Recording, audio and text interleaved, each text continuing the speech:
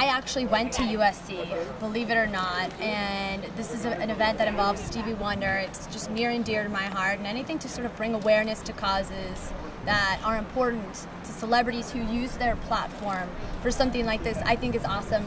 And then the fact that they're involving sports, I think is very cool. Right. So, you know, I was an athlete growing up. I don't know how good I was, but I pretended to be pretty good. So it's a lot of fun. You know, you get kids excited about it, so it's pretty cool. You know, I read an interesting article on Russell Wilson, who admitted when he was young, he said he was kind of a bully.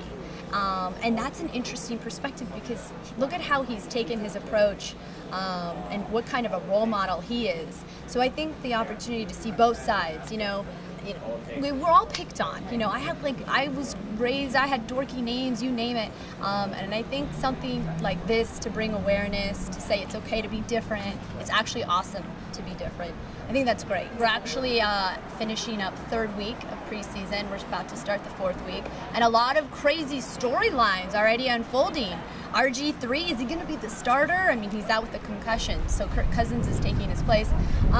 You know, I think it's a lot of fun. Fans are ready for some gridiron action, myself included. So I can't wait.